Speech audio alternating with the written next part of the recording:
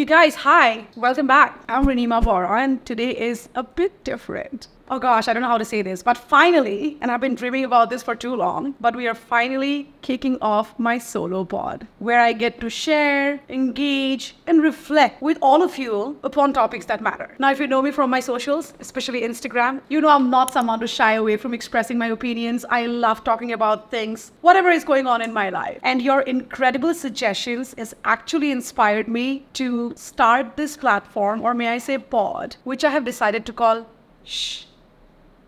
It's actually a cheeky play on the notion that we women are often supposed to keep our mouths shut. A challenge to the very notion that we should ever shush our voices. Why should we? Right? Now, for the first episode of my solo pod, I thought, or rather decided, to start off with something very personal, something that hits close to home for many of us. You know, over the years, especially for the last 4 years, I have been called many names, not because I decided to marry somebody who is 14 years older than me, but someone who also came from a wealthier background than I did. And I've been thinking a lot about how to talk about it, you know? Not because I owe anyone any explanation, but because if people's judgment can be screamed out so loudly, I think it's time for me to speak my truth, just as loudly. To give you some context, I grew up in a middle-class family back in Northeast India, Assam, for the first 15 years of my life, and I moved over to Bangalore at 16 to pursue my degree and master's in PUC and whatnot, and of course to work here. But then at 31, I made a life choice that seemed to have given a lot of people the chance to label me my marriage with an older, wealthier guy. But let me take you all back to where this all began.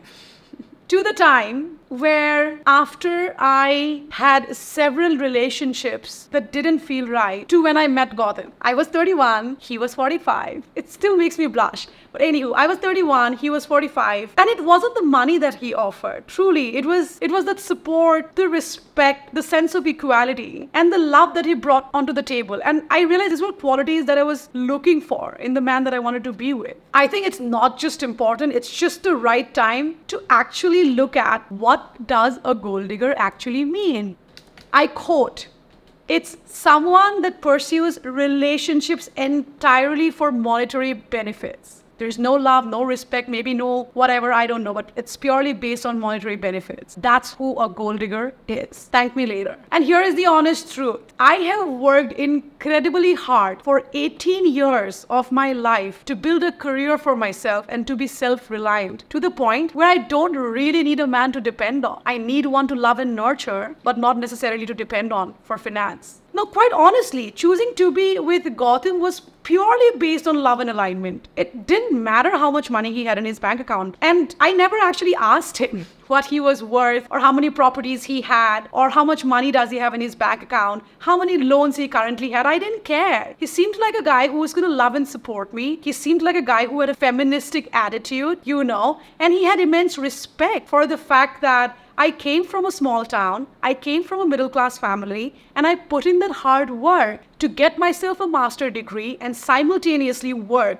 in a BPO or a call center and reach the position that I was at when I met him. I was earning a 6-figure. And I still remember this. When Gautam and I met for the first time, one of the things that he told me, and it shook me, was that I was the only working woman that he has dated in his life. All the other women that he has been with were completely dependent on him. I immensely felt a sense of pride, you know. My chest, definitely from a boob size of 34, kind of went straight to 38, if you know what I mean. That was the weirdest way of explaining how I felt so proud of myself. But that's me. You know what's also funny?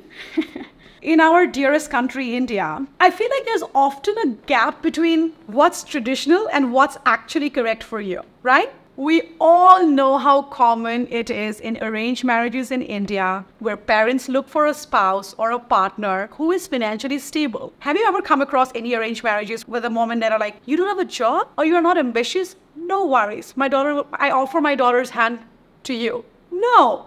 The culture that we have literally teaches us that when we become older and we are successful in our own ways, we also are supposed to look for a partner who can provide us that financial security, right? That's what arranged marriages are all about. So now tell me, why is it that when a woman decides to choose this for herself, she faces so much criticism? I'm so confused. If my mom did it for me, I will have accolades. But I did it for myself. So what do I get? a gold digger label. Interesante. I'm bringing in my Spanish a little bit. Very interesting. And it's important to address this double standards, isn't it? Because I feel it affects so many of us who is trying to do the right things for ourselves, who is trying to stand up for your own self, who is saying, hey, I know what's best for me because I know myself the best. So double standards, hypocrisy, right there. Now, before I go any further, there is something really important that I want to address to all the young women who is watching this. It might look like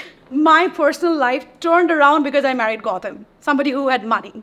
And I know a lot of you who follow me on Instagram, even on YouTube for that matter, assumes that's what turned my life around. But that's not the truth. I didn't just happen upon this life. I worked hard to get this life. And I will tell you how. I spent 18 youthful years building a career, honing my skills, and making a name for myself. It wasn't easy. I came to this new city at the age of 16 with just a 10th standard marks card. I came here figuring my own ways of how to make money and pay my education loan to complete my degree and my master's without being like a burden on my mom and my dad. And I'm very proud that, 18, 20 years later, I stand here in front of all of you saying that I could do it. You know what I mean? I worked very hard for it, which is why I tell you again and again, don't think that my life turned around because I married Gautam. It wasn't. It turned around because I made myself the best version of me by working so hard on myself. At the age of 17, when my friends were drinking and partying, I was sleeping 4 hours a day, working 12-hour shift in call centers in the night and doing 8 hours of college, a regular college. So there you go. The biggest investment is you. Invest in yourself. Make yourself that woman that successful men are going to seek, not the woman that is having to seek successful men.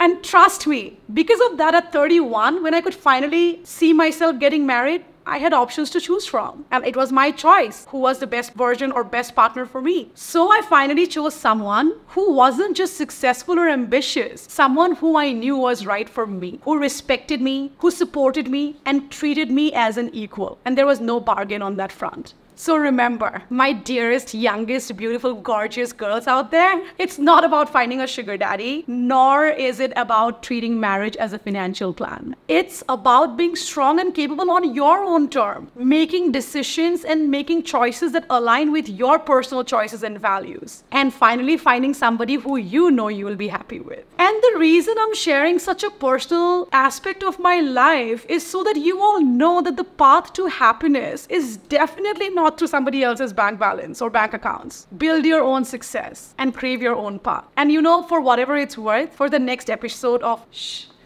I'm going to talk to you about the pros and cons. Mainly the cons. All that glitters is not gold. And life is not a bed of roses. And I will tell you why in the next episode. So finally, to everyone out there feeling judged or misunderstood, please know that your life is yours and your decisions are yours to make. You know your truth. Don't let anyone label you. They don't have the right, and most importantly, they should not have that impact on you.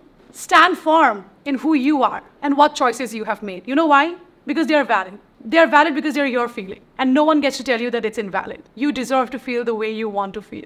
Thank you so much for tuning in today. And remember, shh isn't about keeping quiet. It's about standing up for what's right, holding your head high, and not caring about what others say. See you in the next episode where we continue to break down myths and empower one another. Until then, please don't forget to show me some love. Like, subscribe, comment, and share, and tell me about your personal experiences so that we can make this place a better place for all of us to live. I love you all. Bye.